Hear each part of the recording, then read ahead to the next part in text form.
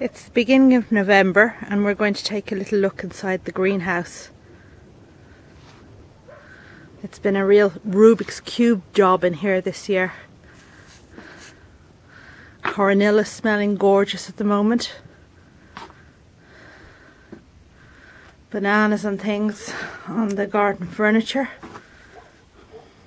Bring the garden furniture in here so that it doesn't rust over winter. Here I've got some hedychiums. I don't know if you can see that. A goodly number of them really. Bartlettina flowering beautifully there in the corner beside the banana. And here's the show house side, but of course, you know, being this late in the season, it's not very show house-ish. But let's go down this side here. This is the way you can get down past so many things. Aeoniums, pelargoniums, cymbidium orchids on the floor, echiums,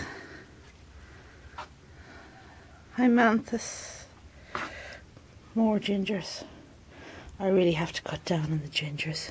This one is hedychium greenii. And down to the end of the greenhouse where we have some baby plants. Turning around here, where buried in the border I have various plants that I want to protect their roots a bit.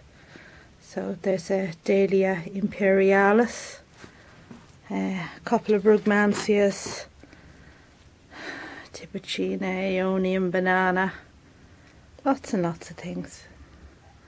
It's a bit crowded up this side here. I think for watering I'm going to have to move things out to get in, although I can get in up the top there as well and approach it from that side. Bubble wrap all in place at the moment.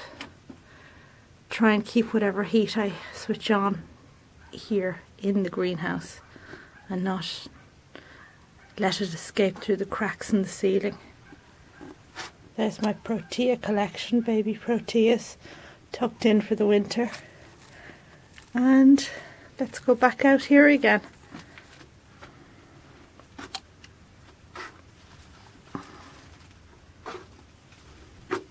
See the hedychium greenii, lovely orange flower on it. Begonia luxurians, looking good for the moment. And that funny calancho from Madagascar. Okay. I get the coronilla scent already here.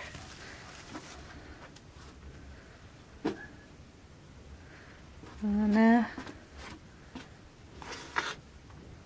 that's it.